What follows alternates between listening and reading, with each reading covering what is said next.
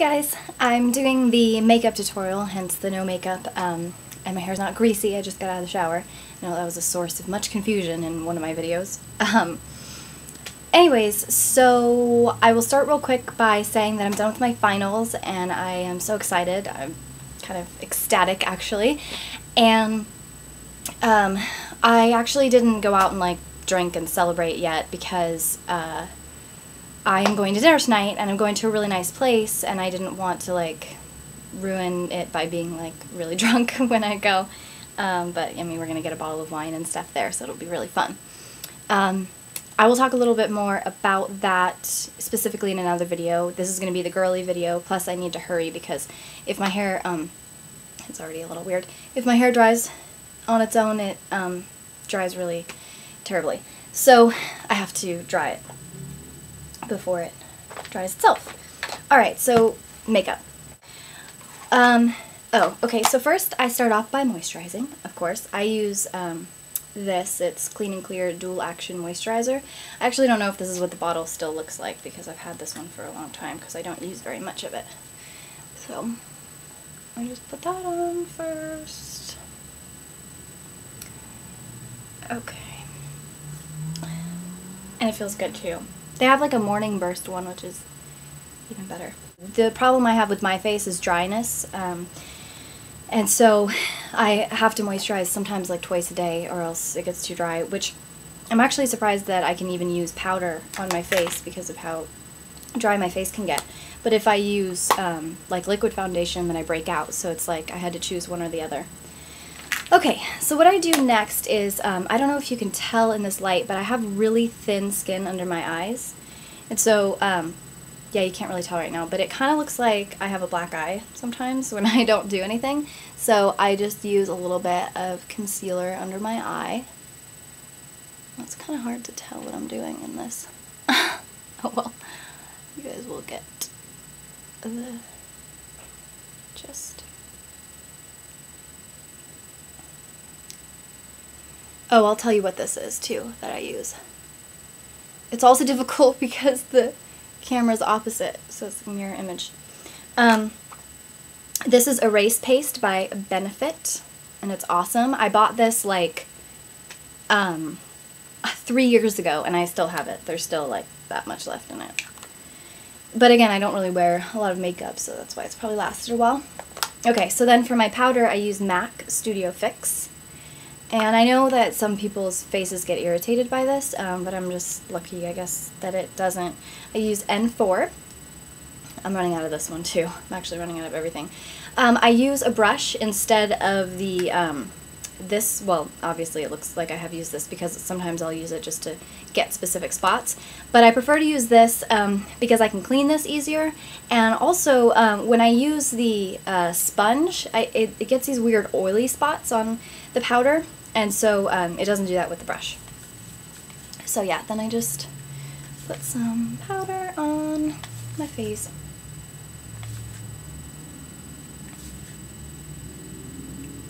I don't take out my nose ring when I do my makeup, so it's just, I mean, whatever goes around it, not a big deal.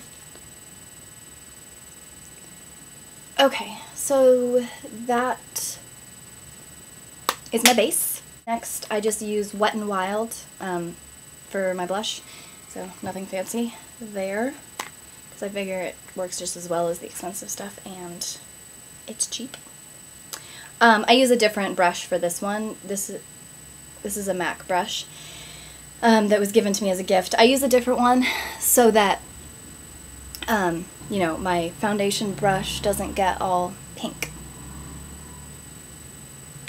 The only downside with using cheap blush is sometimes you have to use a lot more. So it looks like I'm putting on a lot, but you can't really, so you're just like barely now starting to tell. Let me make sure I'm doing this right. I'm actually putting on more than I should because this light is weird. So if that ever happens, just put on some regular powder over that.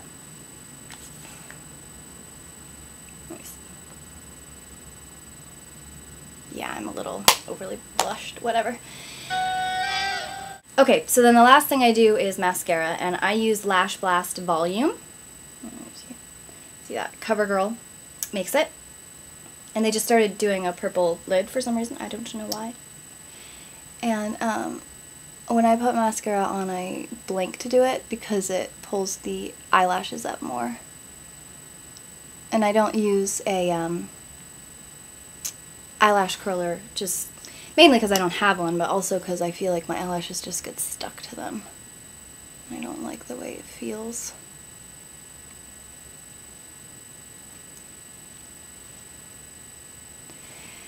Okay, bam, that's it.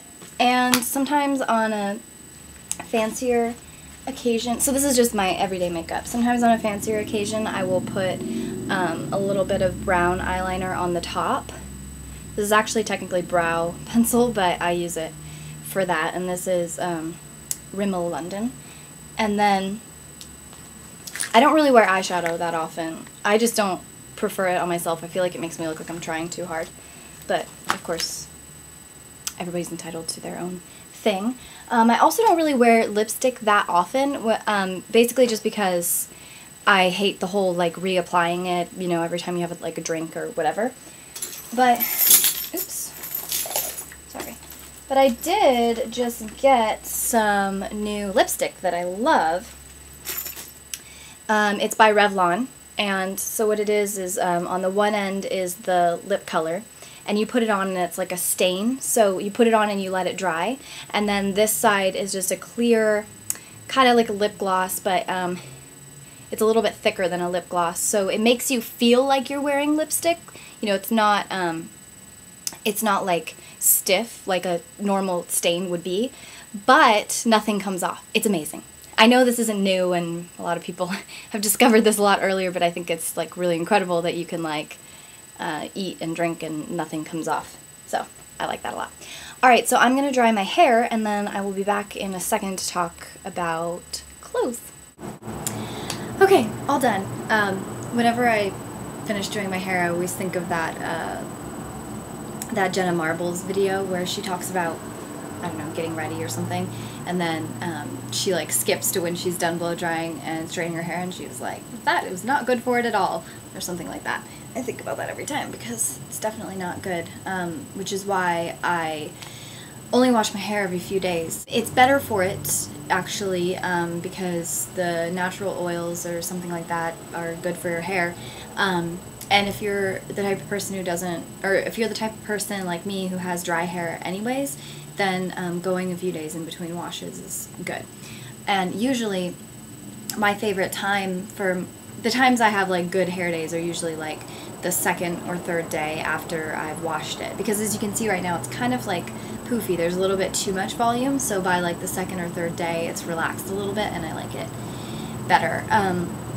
Sometimes I curl it. My hair dries naturally kind of curly wavy, but it's not a curly wavy that I like, so I try to take control and do it myself.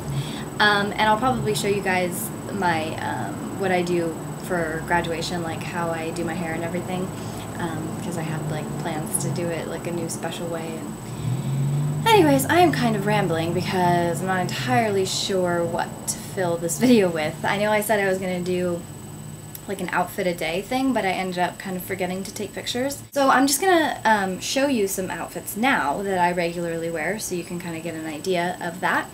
I'm not gonna put them on because that's just a lot of work and it's really hot today. I don't feel like getting overly physical.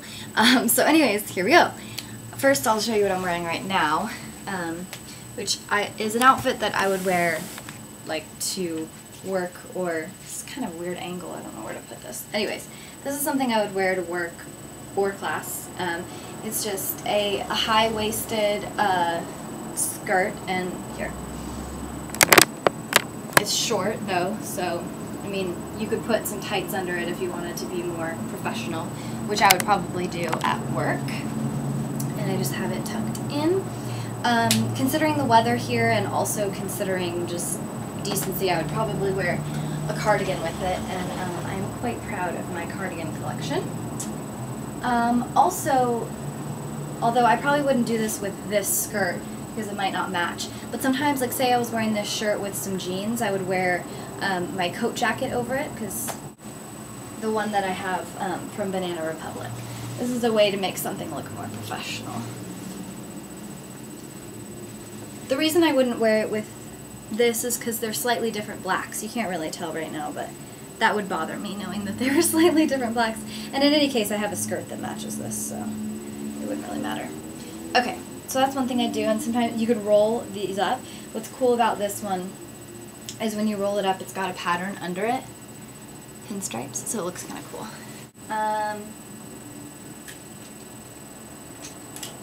This is something else that I wear a lot. It's a skirt. It's a slightly longer skirt. It's also high-waisted. Sorry. So, obviously I wear a different shirt, although I guess it's not terrible together. But I'll often wear like a black shirt under it and then black heels with it. So there's that. What else? Oh, I'll show you guys what I'm wearing to graduation. I'm so excited. I got this dress from Zara. It's awesome. It's got this like cool pattern up here, and it zips up the side. The difficult part has been trying to not wear it. Alright, I wear, see, this is like awkward, I'm not talking. I wear a lot of dresses, just because I love dresses, so you could see, the majority of that is dresses. I just picked up my gown, so exciting. Oh my gosh, you have to see the hat, it's so embarrassing. These hats are just the most embarrassing things ever. They are so dorky. Look at it. Oh my god, it's ridiculous. And it's so tight. I'm just going to have to wear this for hours and I'm going to get a headache. So it's not like a normal cap for a cap and gown. Sorry, this is, like I said, very informal. I'll give you some other examples of dresses I have. This is a dress that I would wear. It has a cute gold belt in the back. And I would just probably wear like a brown cardigan with it. Here's a slightly more professional dress. I actually got this at Goodwill. I would probably wear this with like a red cardigan over it for some color. Here's another dress that I wear. It's kind of 40s, the buttons on the sleeves, and it's pleated, and you can't really tell, but it's got tiny little polka dots. Yeah, so I mean that's kind of an example of like the more dressy things that I wear.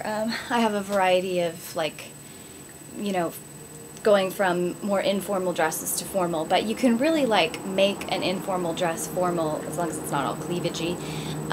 If you just like add a cardigan or something. I just always say add a cardigan.